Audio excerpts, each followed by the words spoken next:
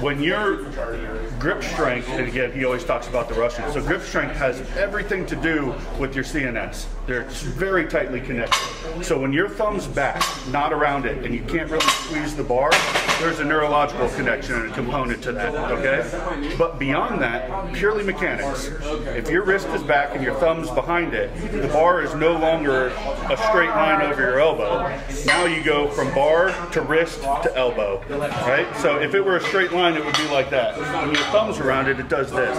If the center of gravity of the bar is over your bicep, you're gonna use front delt every time. It's just mechanical. That's what you have to do, right? So by getting your wrist straight up, getting your hand around the bar, squeezing, and getting those 3 points in a straight line, you're forced to use your tricep.